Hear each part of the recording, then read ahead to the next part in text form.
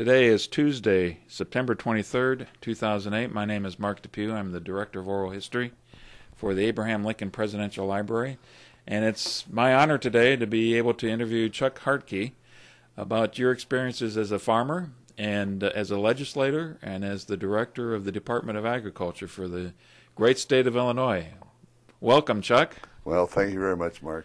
Always start with some very straightforward questions. When and where were you born? I was born here in Effingham County on May 7th, 1944. Were you born on the farm? No, I was born in a hospital, believe it or not, but some of my brothers and sisters were born on the farm. Okay. I'd like to, as much as possible, get a base of information about how your family arrived here in Illinois. Well, they came from Cincinnati, Ohio, with a group of other settlers who came to the Teutopolis area. They wanted to move west, and so they formed a company, around 25 or 30 families in Cincinnati, Ohio, and they sent all the money with three of them, and they came across on horseback. About what time frame would this be? Oh, probably in the 1830s, 1840s. Anyway, they traveled across the state of Illinois from St. Louis, from Indianapolis, and they arrived in the Champaign area. The land was way too flat, too much water, and so they came further south, and they went over into St. Elmo area, but the land over there just didn't suit the three guys, and so the farmers, and so they came back east, and they found the area around Teutopolis to be suitable, and so they purchased the land in and around this area, several thousand acres, and then went back to Cincinnati, and all the families came together in a wagon train, I guess, and settled in the Teutopolis area. Wow. Do you know if any of these people would have come from Kentucky or that region before they went to Ohio? Because I know a lot of this area was settled by what were Southerners at that time. Well, I don't know about that. I do know that most of my relatives and the people that settled in the Teutopolis area came from Cincinnati, Ohio. Okay. Hartke, is that Yes. German name? That is a German name, yes. Okay. And Hunk. The Hunk is the other half of the match between my mother and father. Do you have any idea of when your ancestors would have come to the United States? Well, that's a question you probably should ask my sister Pat. She's the family historian? She did the genealogy. She was the family historian, yeah. Okay. Well, 1830s is still a long way back. Do you have a sense of the family through the generations up to the time that you came along? Well, I do know that my dad came from the Bishop Creek area, which is south about 5 or 6 miles here, and he came from a family of 14. And that your father's family, name? My father's name was Alphonse Hartke. He was the son of Joe and Lena Hartke. Lena and Joe had 14 kids, like I said. Which in those days was not unusual Not at all. unusual at all, and they came from another family of Joe Hartke prior to that. So that's getting back there quite a ways. Now, on my mother's side, she was an only child, Sophia Hank, or Honk, as she was known as, and English or German? German. Okay. Very much German. Anyway, my grandpa, which I did not know, he died when I was a year and a half old. He died in 1945 in July. He had relatives scattered around, Littleville, which is a community right north here, as well as South Dakota and Texas. So he had brothers that scattered in the wind. I don't know why, but Henry Hank was my grandpa. Was the only one that stayed in this area. And Uncle Ben and Aunt Josephine, who were in the Littleville area, but they had no children at all either. So, In this area of the country, was it primarily Germans who settled the region? yes. Matter of fact, during World War I and World War II, especially during World War I, there were a lot of concern about whether we were actually loyal Americans. Catholics primarily or Lutherans? Mainly Catholic, yes. That's where we talk about the Dutchtown War, because the Lutherans were concerned from Altamont when they saw several long pipes arrive on the train in the 1918 and that time period, because I guess there was war rattling in Europe at the time, and they were concerned that we were bringing in artillery pieces. And actually, they were pipes for the organ at church. Well, I'm curious, so are some of these churches that your parents, your grandparents going to speaking German in those churches? Oh, absolutely. As a matter of fact, at home, Grandma and Mom and my dad, mainly Dad, not so much Dad, but Mom and Grandma spoke a lot of German at the table for us kids, so we wouldn't understand, especially at Christmas time and Easter and things like that. If they didn't want you to know what they were talking about. That's right. They spoke in German. They didn't argue with each other in German, did they? I never heard my parents argue at all. Well, Never. very good. Well, tell us a little bit about growing up. You said it was 1944 when you were born? I was born in 1944. You had a few brothers and sisters? Yeah, I have 5 sisters, 4 brothers. It's a family of 10 of us. And I was number 7. Mom and Dad had 4 girls first, Mary Lou, Margie, Very, Sally. And then Jerry This came is not along. what's supposed to happen in a farm family, is it? No. And so when Jerry was born, the word is, I'm told by some of my uncles, that Dad went out and he really put on a good bender. He because Mom had finally found the right pattern, and Jerry was born. And then he went out and bought a farm, by the way, too.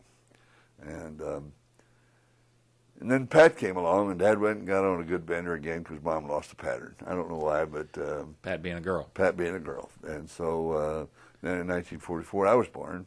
And he went and got drunk again and bought another farm. Mom got it right, finally. And so there were 7 of us then, and then there were 3 boys followed. Well, when you Frank, say Phil, and Mike.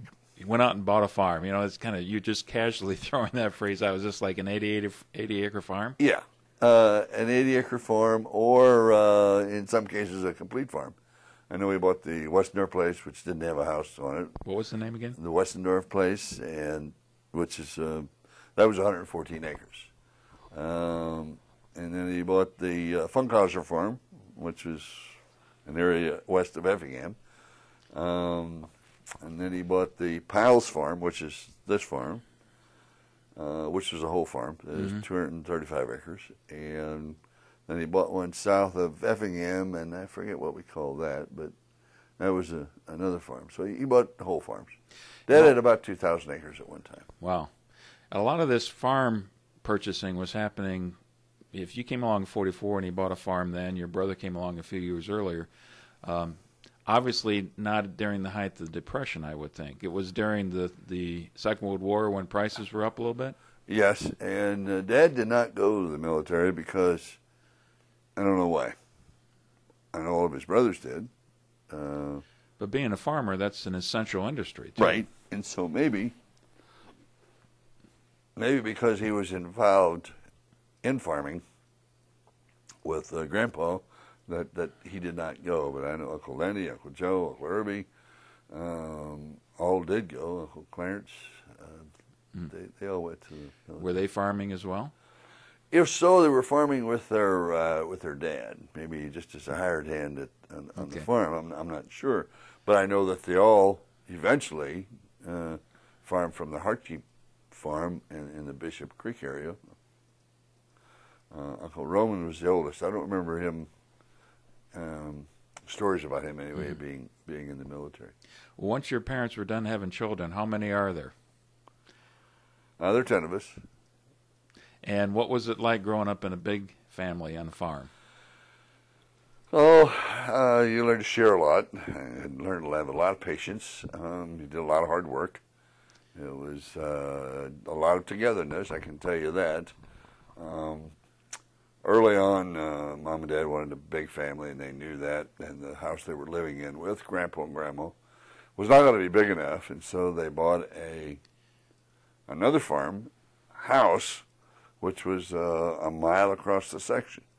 And I wish I had pictures of it. I know we do, can't find them, of a steam engine pulling this house across the field and pulling it right up next to the original house that was on the family farm. Pulled it about 10 to 12 feet, as close as they can get it. And so then Dad put a bathroom as a hallway between the two houses. And the one house upstairs had 3 bedrooms, and that's the one they pulled across the section. And that was the girls' dorm. And the house that had been pulled all over. Right. That was just pulled on a foundation. They didn't put a basement on it. I think they should have, but they didn't. But they put a bathroom between the two houses. Then the boys' dorm, of course, was above the dining room and another big living room and a kitchen. That was a mainstay. And the dining room was huge because we had not only the 10 kids, Mom and Dad, Grandma, that was, because Grandpa had passed away at 44 or 45, and then a hired hand. We always had a hired hand that lived with us. So there were 14 around the dining room table. Every night? Every night, every day. It was quite an experience. It really was. How old were you when they put these two houses together?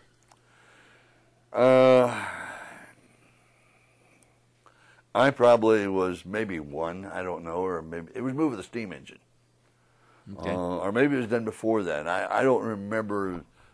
I remember pictures of this team of people, 10, 12 guys in the steam engine and the rollers they used. And yeah, that's quite an operation. Oh, man, yeah. I don't know if I would have tried to move a 2-story house today, diagonally across the section, getting all the neighbors to agree. And there was one creek they had to cross and keep it together, Did either of these houses have indoor plumbing before they did this? No, neither one did. And so... so that's another reason for doing this major renovation. Well, I don't know if that was or not, but I do know that I remember having an outhouse, and the boys, that's what we got to use, the outhouse. And even with this brand new bathroom, you had to use Well, yeah, because, it was a pretty complicated place, in the morning.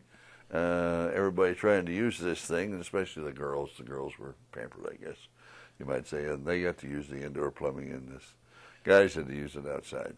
So your dad said it's more important for the young ladies who are probably getting up into junior high and high school to have the option of using that indoor bathroom. Huh? Right. Well, plus the fact that Dad milked cattle, and the girls were out there helping with the milking in the morning. The younger guys, I guess you'd say, Jerry and Frank and I and Pat didn't see a whole lot of the milking being done, but the girls got to use the indoor facilities. Well, tell me about the chores, especially the chores you got to do early in the morning, maybe. My early morning chores, since I was one of the littler guys, when we had the dairy cattle, I climbed the silo and shoveled the silage out for some 25 or 30 dairy cattle, which we had. Usually, the heifers and the bull and whatever. But I got scoops of silage out, or forked the silage out down the chute, and then deliver it with a wheelbarrow to the cattle to be fed. Also fed a lot of hay, and then while the milking cows were in their stanchions, I did a lot of bedding. Brother Frank and I crawl up in the loft, get 2 bales of straw down, and maybe 2 bales of hay in the bunk. I forget what exact amount, but that were some of my chores, everyday chores. Brother Frank, I know, was relegated to the chicken house and picking up the eggs, and he did not want to be a farmer after that experience. So, okay, that's fine. Oh, how about the girls? Did they get their share of chores? They did. Of course, they were older and with a dairy operation, and we had some beef cattle. There was lots of baling that had to be done, and they get to do that. Usually two of the girls, I would say Margie, and Mary Lou I'm not sure about, but Margie and Sally did a lot of the milking. And putting together the milkers was a good task. I think Pat did a lot of that. That was one of the things. She's first out to the barn, put the milkers together. And were these mechanical milkers? Yes. As a matter of fact, I just was at a family wedding this Saturday. I was talking to my sister Marge, and I talked about De La Valve, and I mentioned that a couple times, and she called me this week and says, no, it wasn't De La Valve, Chuck, it was Surge. We had Surge equipment, and we bought it from Pal's Dairy Equipment in Effingham. Well, I'm afraid you're going to have to explain De La Valve to me. De La Valve is a brand name like Surge milkers. Okay. So, was this fairly recent innovation on the farms in this region that you'd have the mechanical milkers? Oh, I'm sure. My dad was, and Grandpa in particular, were innovators. Everybody liked to work for my Grandpa because one of the things that he did do was for the young men that worked for him, the high school kids, he would pile them all in some kind of automobile and make a long trip to Springfield, Illinois, to go to the State Fair. And you can see everything at the State Fair. And so if you work for Henry Hank, you got a trip, one-day trip to the State Fair. And that's where they see all the new innovative farm farm equipment and discs and plows and tractors and anything that's possible. And so my grandfather was determined that we were going to have the best. When electricity came around in this part of the country, this road going past here was CIPS, Central Illinois Public Service Company. Mm-hmm. We live a mile over, and those farmers that had electricity on this road, that's fine, but they weren't going to serve everybody. And that was before we had REA, rural electric. This would have been the early 30s then, maybe? Right. The cities had electricity, but the rural country didn't, unless you were along the line. Grandpa built a line between here and his place, 1 mile, poles and everything else, and paid for it so that we would have electricity and electric motors, things. So modern in terms of the days. Modern, yes. Dad, Grandpa, I think, was the innovator in doing those things. Well, once you got done with the chores, I suspect you headed off to school, right? Headed off to school. Plane Tree. I spent 5 years in a one-room schoolhouse. I joke, say first grade was really tough, you know. But no, I spent first, second, third, fourth, fifth grade at Plane Tree School, and there were 28 kids that I recall from the various families around. This was a public school, one-room schoolhouse, taught by Teresa Hoffman, and Elvira, Sally, Jerry, Pat, and myself. Sally, Sally, Jerry, Pat, and me. There were 5 of us of the 28. They were Hartkes. So, well, I would guess that there were some other families that had more than one kid going to school too. Oh, absolutely. It was. There were about 5 family names in the whole school, or 6. You know. Do you think you got a good education there? Well, I don't know. I think so. I think it taught. You understand, a one-room schoolhouse with one teacher, there was not time for 6 hours of class for the second grade or the first grade. Frankie Wolof and I just could not absorb that much all day, you know. And so you learned responsibility. You learned to do tasks by yourself. Math was taught. Basic counting and multiplication and addition and subtraction and division. And so Teresa would give us a workbook that maybe had 100 addition problems in. And so you sat down and you did it on your own, and she was busy teaching geography. Now, if you got done with those problems, she didn't have time to see if I added 128 and 692 and 444 and got the right answer. She would hand it to my sister Sally. And Sally then, of course, would have to add them up and check those to see if I did it correctly. And if not, Sally helped Chuck get his addition or division correct. And geography. She'd pull down a map and she'd be teaching the 5th grade geography. And of course, you know, your mind wanders once in a while and you're paying attention, and she would ask, now just exactly where is the Sahara Desert? Talking to the 5th grade class. You raise your hand. Well, Chuck, you know the answer, but I'm talking to the 5th grade, you know. And so you would daydream a little bit. But it was always, I think, yes, it was a good education. It really was. And I would guess by the time you're in 4th or 5th grade, the expectation is on you to help the smaller kids too. Absolutely. When we finished school at 3 o'clock in the afternoon, the bigger boys went and got the brooms and mops, and we mopped the floor, and the little guys were with a little dustpan, and we picked it up and threw the stuff outside, and 2 of the boys went out to the coal bin, and they got coal for the next morning. One of the girls got a 2-gallon pail of water and went out to the pump and pumped some water and so forth. So, how far was it from your house to school? Well, you've heard these stories. I'm giving you the it opportunity. It was 2 miles uphill both way, and 2-3 foot drifts of snow, you know, to and from. It was always uphill to school. Actually, I had 2 miles. 2 miles. It was 2 miles. And how'd you get to school? Rode a bike or walked. Walked across the field most of the time. Well, that's another place where the older girls would have come in handy, because I suspect they were in charge of getting all of the siblings to school, weren't they? Yes, and we had a whole fleet of bicycles, having 10 kids, you know, and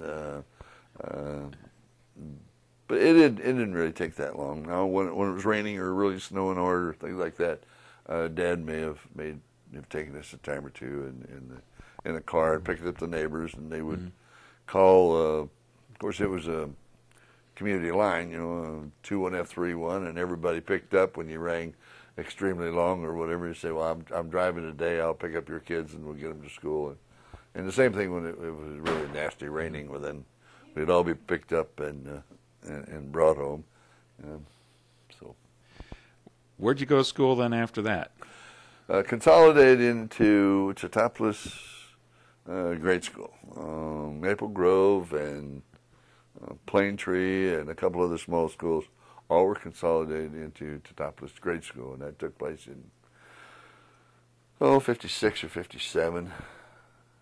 Did you get bused there then? Yes. Okay.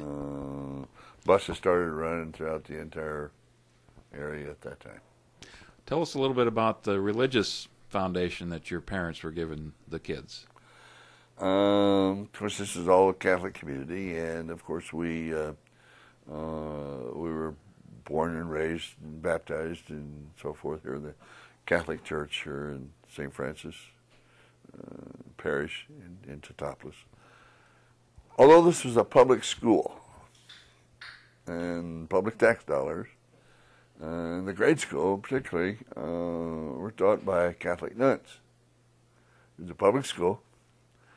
The Catholic nuns were our teachers. We never had priests to be teachers, but the bus system would run about an hour early.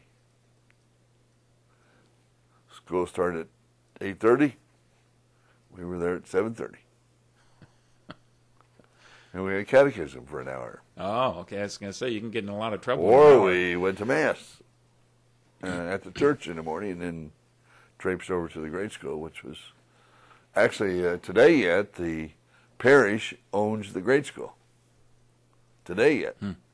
And we lease it to the public unit for school only. Tell me a little bit about the holidays for the family. Oh, holidays. Actually, weekends. It's such a big family, and brothers and sisters on the Hartke side at least.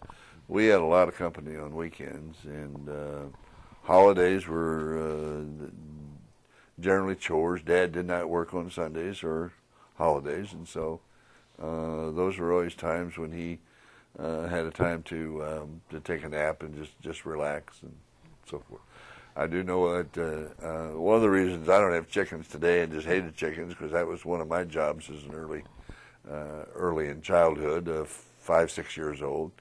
Grandma would instruct little Chuck to get a pail of water and a broom and clean the chicken manure off of the sidewalk, so that when people came on Sunday, they didn't have to step on the chicken manure. So every weekend you're out there cleaning the sidewalks. Scrubbing the sidewalk off. It was good training. It really was. You should try to train the chickens to keep off the sidewalk. Well, yeah, that was a good.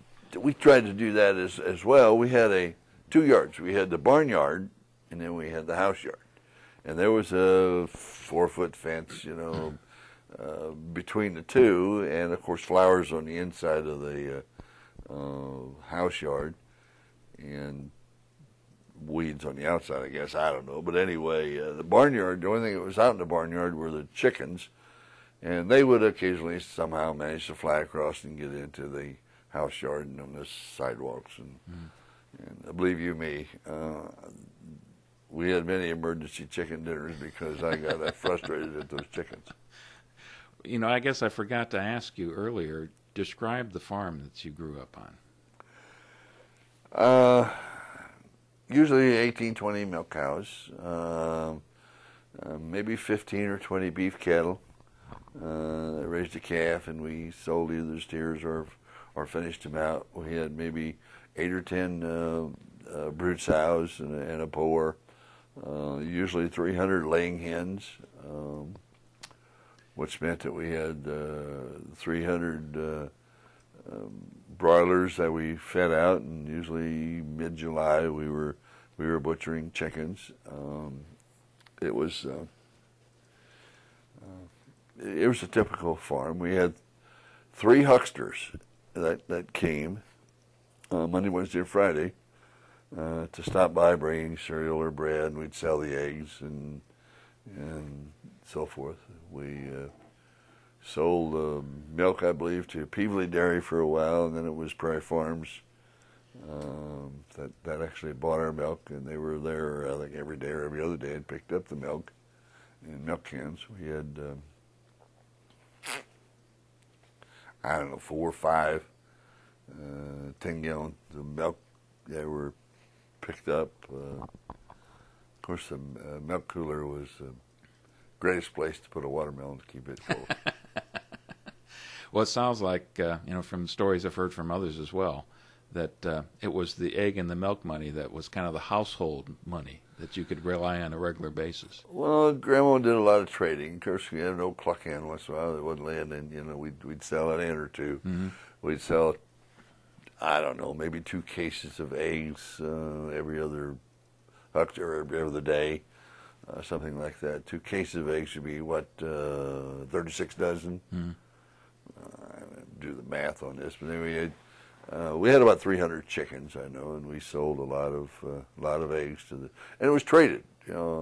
Case of eggs was worth so much, and with a big family, you bought a lot of cereal and oatmeal and rice and flour. I do know that Mother was very good with a sewing machine, and growing up, she made shirts for my brothers and I out of the flour sacks. I can tell you that.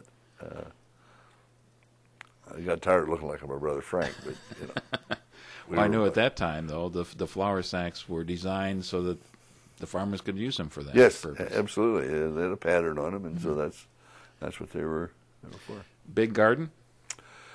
We had a huge garden. I would say probably an acre, maybe acre and a half of strictly vegetables. We had 2 or 3 cherry trees. We had 3 or 4 apple trees, 2 plum trees.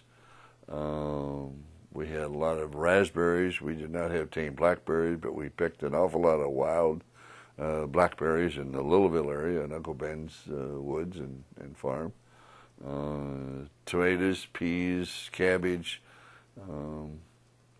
canned a lot of green beans and sweet corn and peaches. Peaches we usually bought.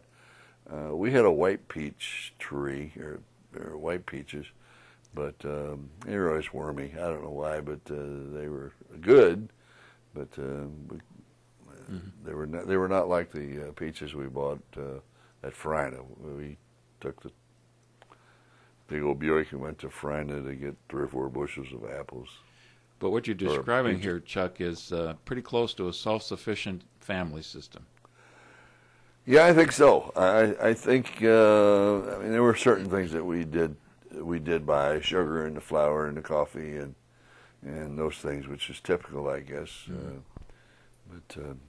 Yeah, well, it cost a lot of money to maintain a family of 10 kids and a hired hand, and yeah. You remember anything special about either Christmas or Thanksgiving celebrations? Thanksgiving not particularly so, but Christmas was always a big event, and turkeys. Occasionally we would have a turkey, but the Dad would buy in town. But we usually had ham, and that, of course, being raising the hogs and so forth, that was natural, I guess. Slaughtered your own hogs? Oh yeah, we slaughtered probably 3 hogs every winter, maybe 4, and at least 1 steer, and did the butchering ourselves. And right here in the farm? Right on the farm. Oh yeah. Got into all that, and of course the back fat on the hog was like 1.5 inches or 2 inches, and you cut it up into little cubes, and you boil the fat out or cooked it up and pressed the lard and put the lard in buckets, and that's what was used to make the crust and cherry pies and everything else that we had. So wonder we getting hungry now. Well, anyway, yeah. But that's to say, to a certain respect, the hogs were a lot different then than they are now. They weren't nearly as lean as the hogs would be today, are they? Oh, no. They were not, because they didn't have to be, because you needed the lard anyway, and the grease, and a lot of things. We made soap, lye soap, out of the lard as well, and so we used everything but the squeal from that hog, and honest to God, true. Even the cracklings that were where the fat was fried out of the things, that was used as dog food for the dogs. Made your own sausage? Absolutely. Blood sausage as well. No. Head cheese. I don't know if you know what that is. Yeah. Okay. We made the head cheese and the blood sausage. That was considered a delicacy by some people, but me, I wasn't crazy about it. But let's talk a little bit more about school, and I'm wondering about the Hartke kids in school. Were you able to do some of the extracurricular activities? Actually, grade school, not until I got to the 5th, 6th, 7th grade. Well, then we did play basketball, and of course we, as country kids, we were allowed to join the Little League in Totopolis, and we played baseball, of course. I also played in the band in grade school and high school. Started out with a trumpet in my 6th grade, I guess. Switched to a baritone, and then wound up playing the trombone all through high school in a dance band and the state FFA band. So, in high school, and started thinking about, okay, I'm going to graduate here eventually. What were your thoughts about what your future would be? Well, I always wanted to be a farmer, and was that the expectation of your parents as well? That was the expectation, I think so, yeah. And so I excelled in agricultural classes, FFA, Future Farmers of America, 4-H. We showed a lot of hogs and cattle at the county fair. Never showed at the state fair. County fair and the FFA fair. And we had some pretty good registered Chester Whites and did a good job. Picked up a lot of hardware and trophies at the county fair and the FFA fair. But why not the state fair? You just never made the cut? I don't know. We just, we were never allowed to go to take our animals to the state fair. By your parents? Altamont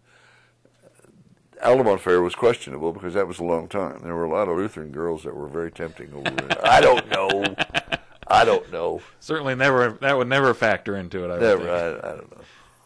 Okay, so what did you do after you graduated? When did you graduate from high school? I graduated in May of 1962.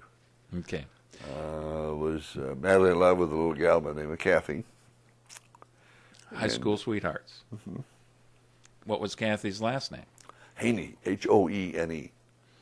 Another good German name. Another good German name, Dairyman's daughter. And so we dated our senior year, and then she went to Fontbonne College that fall in St. Louis, it's an all-girls school.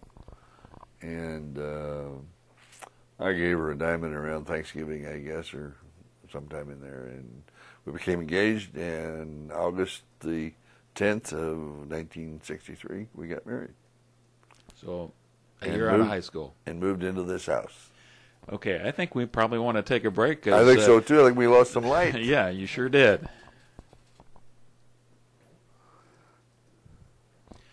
We took a quick break there for technical reasons, Chuck, but I believe we got you through pretty much your high school years. You're a brand new young married man. Mm-hmm.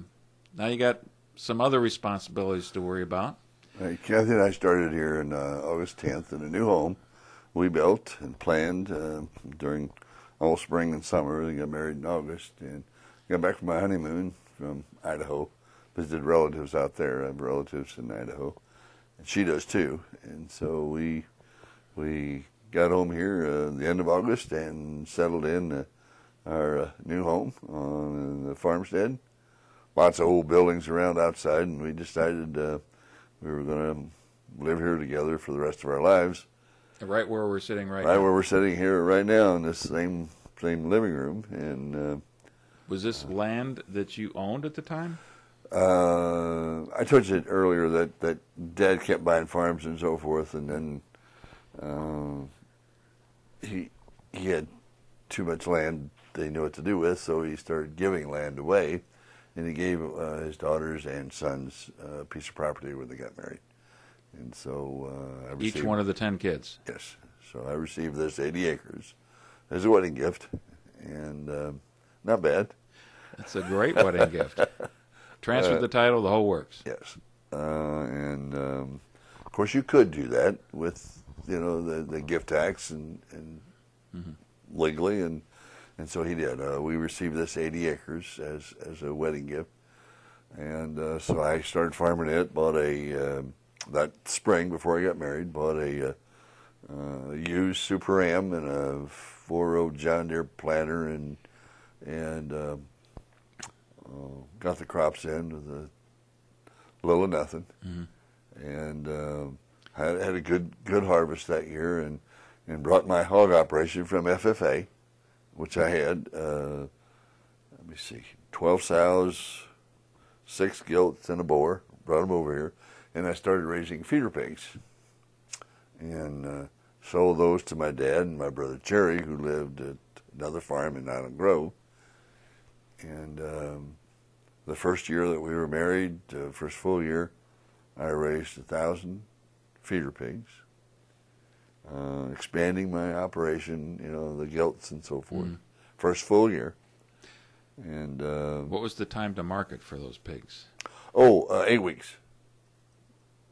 For feeder pigs. I just raised them to 35, 40 pounds, mm-hmm. and then would sell the feeder pigs. Let somebody else finish them off. Yeah. Because I didn't have the finishing floor and capability of doing that at all. And when your father gave you the 80 acres, and you said you came here, was there already a house and some outbuildings here? There was an old barn. There was a block chicken house over here. There was a little garage. There was an old house. It was built in, I don't know when, probably the early 1900s. So these things were vacant at the time you came here. Well, no.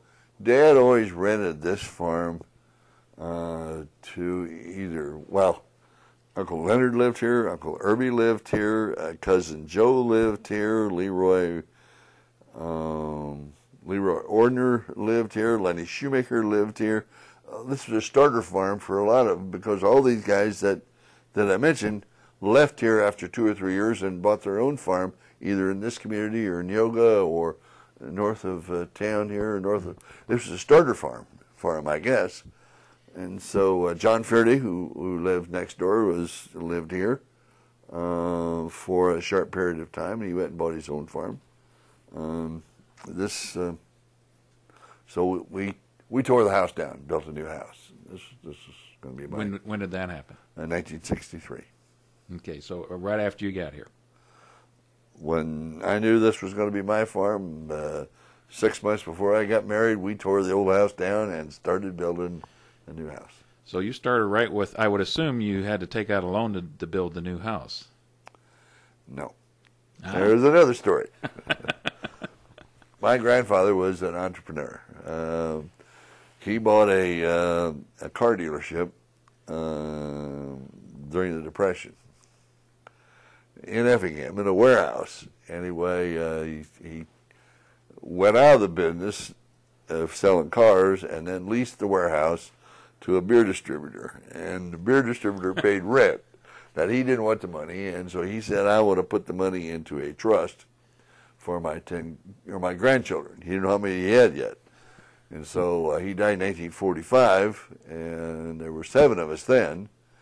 And so from 1945 until 1963, all the money was the rent on this warehouse was put into a trust fund, divided 10 ways equally between my brothers and sisters.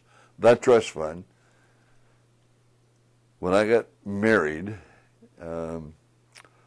through savings bonds and whatever else they did in that trust fund, put a $21,000 savings bonds to Charles A. Hartke.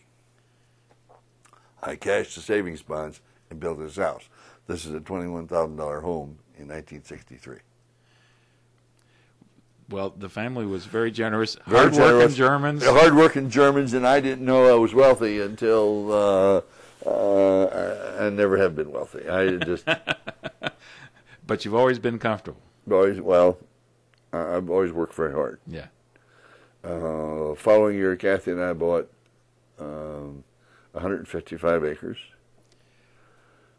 from my sisters, who had part of a deed of 155 acres that Dad gave them. Mm-hmm. And so I bought it from them.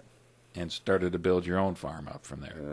Then I had 235 acres. And then a couple of years later, I bought a 40. That was with Mom and Dad. They wanted to sell it. They sold another 40 to my brother Phil, and I got the next 40.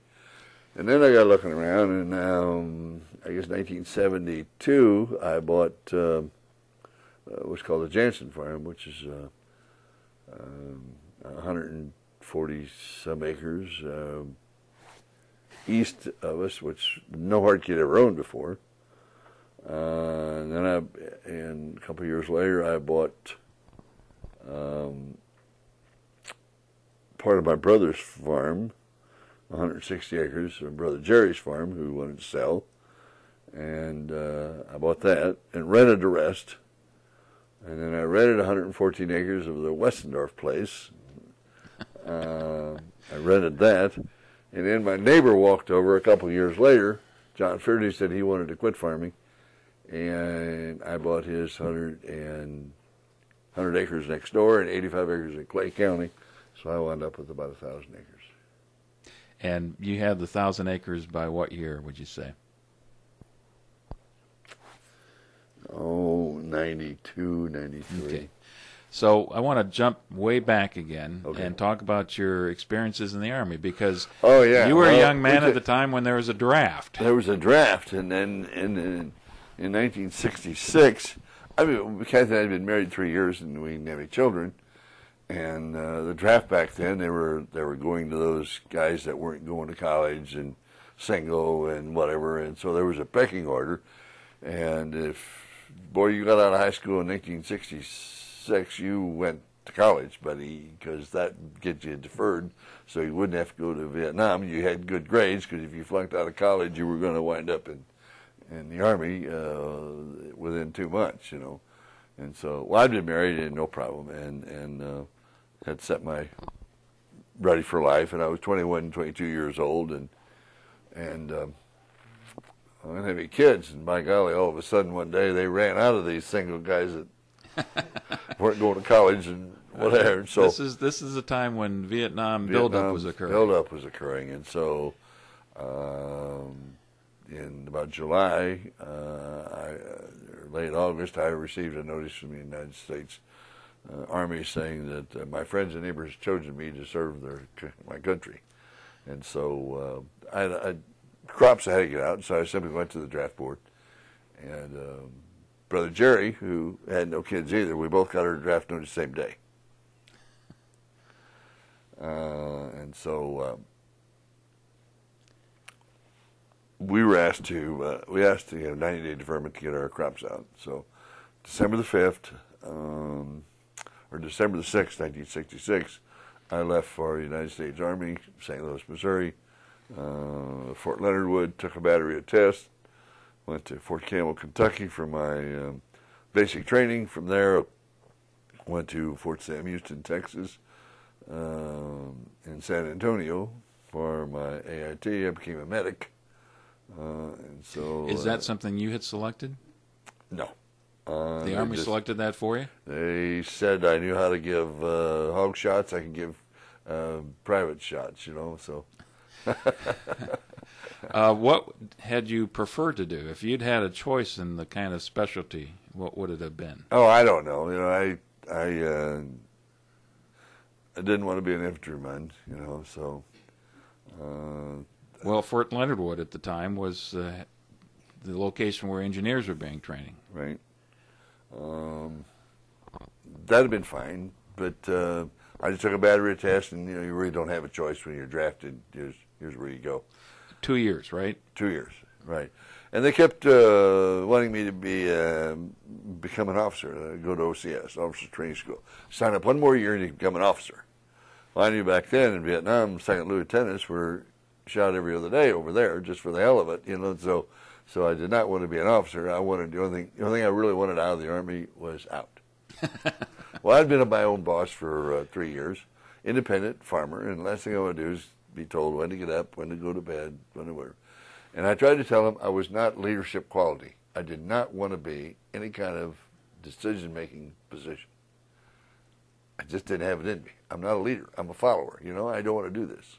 I'm not going to be an officer. But they obviously saw something in you. Well, must have. I don't know. But anyway, they made a medic out of me, and I spent some time in Vietnam as a senior medic working in a mobile Army surgical hospital. Were you assigned to a division? Yes, 5th Infantry Division, mechanized. That's the big red one. 5,000 men. 1st Infantry Division. Pardon? Did you say 1st or 5th? 5th Infantry Division, mechanized. Okay. Well, you said big red one. I threw Big me red off. diamond. Big red diamond. Okay, I'm glad I clarified that. Yeah. Did the division go over together? Division went together. 5,000 men left Fort Carson, Colorado. About the 1st of August of 1968. So shortly after Tet, at the very height of the fighting there. Yeah, we were stationed at Quan Tri, 23 miles or 21 miles south of the DMZ. And So I-Corps area. yeah, I helped unload a lot of helicopters with wounded troops on. Were you at the division headquarters? Hell, I don't remember where the division headquarters was. I was at Bingham Hill. I do know that our company was strictly a medical company. We had some 280 personnel, 6 or 8 doctors, a couple of psychs, a couple of dentists. All we did was put Band-Aids on people and send them on to other places. Mm-hmm. You said your specific duty was to unload helicopters that were Yes. being medevaced in? Yep. Did they do any triage then? I did triage. You did triage. Yeah. Do you care to describe what that was like? It was not pretty. It was guys are shot in the jungle, and they're in shock. They've had their morphine out in the field. They're brought in, and we just made a quick glance over to see where in the world they were where they were hit. You know, if they would survive. They were given every opportunity. You know, if they weren't, they were put back on the back burner a little bit. Now, having to make decisions about triage, these are life and death decisions, I would think. It would essentially... There was always a doctor there to overrule, but when a chopper came in, you said, hey, doc, this guy, make a decision on this one, you know. He needs to be first. Yeah, he needs to be first. This guy's got a bullet hole through his ear. He's ball baby. Let him sit in a tree a while, you know. Mm-hmm.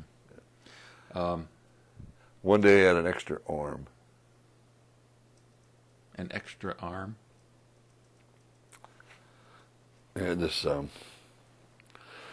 gurney litter. It was taken off the helicopter, and the guy had a wounded leg, and he had a bleeding arm. But between his legs was laying an extra arm, and nobody came in missing an arm that morning.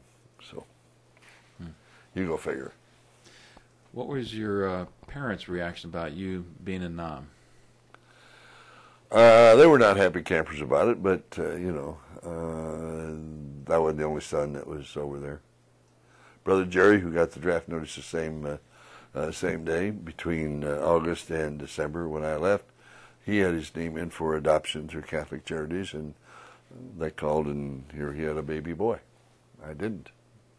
So he didn't go? He didn't go. What was Kathy doing during that time? Kathy came with me to San Antonio for advanced training, and I got to leave the base every night and go see her, but I wound up on base every night, sleeping on base. Now, and then we finished there, and I got moved to Colorado Springs. Fort Carson, she moved to Colorado with me. And then when I went to Vietnam, she came home. She stayed at her mom's a little while. And then she says, why am I doing this? I've got a house to live in. I'm going to move back here. So she moved back here. Who was taking care of the farm at the time? I rented the farm from my brother Phil. And we rented a house out to another couple, a young couple who was just married. So.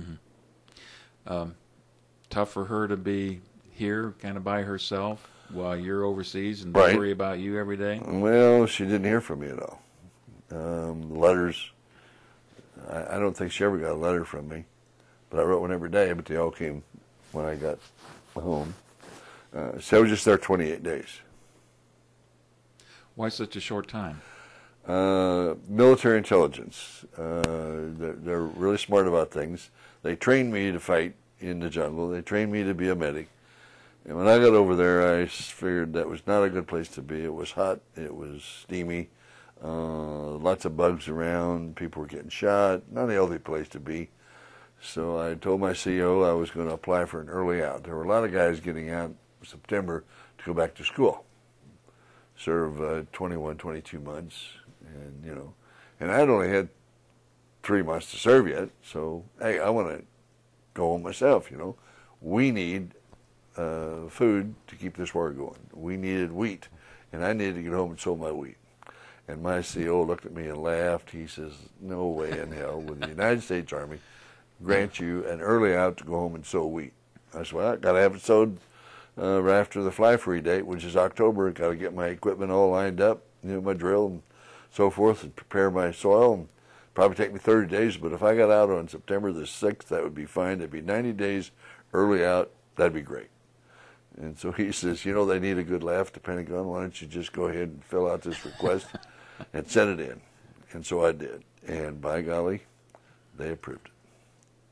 And so I wasn't going to argue with them. Would you have been extended because you were well, even if you had served out your 2-year tour, you're still well short of the 1-year tour that most soldiers were serving in? Because I didn't volunteer, and because it was a whole division that left, there were guys in that division that had less time than I. I had 90 days the time we got there. Actually, 120 days when I got there, the time I was supposed to get out. There were guys supposed to be there only 40 days, 60 days they were going to get out there. We would get out October 1st, but they got sent anyway. So that's the way it was. They didn't extend those duties back then. Of your experience in the military, you got out a couple months early, but looking back at it now, what did you learn out of that?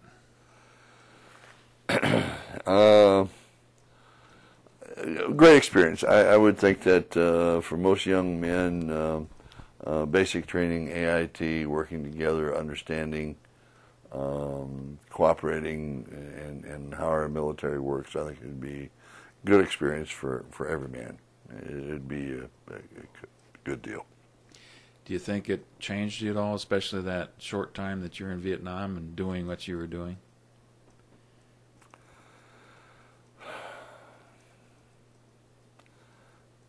Hard question to answer. I don't know. I think it made me calloused a little bit once in a while. Maybe cynical of government, some of the stupid moves they make, but, you know. Government is a real problem, and I didn't want to ever have anything to do with it again, you know. That's what you came out thinking? And before that time, you were probably the typical idealistic kid growing up in America about that? No, I wasn't crazy about the Vietnam War. I saw it as a no-win situation. I knew it was politically motivated before I ever left, but I wasn't going to go to Canada. I mean, I'm a better American, and I would do what I had to do, and I did. Wasn't crazy about it, but if I were called, I'd do my duty. So. Okay. What I'd like to do now is to take a break, and we'll pick it up. And the next session here, we're going to talk about farming as a young man and getting into politics as a young man. So I look forward to that, Chuck. Okay.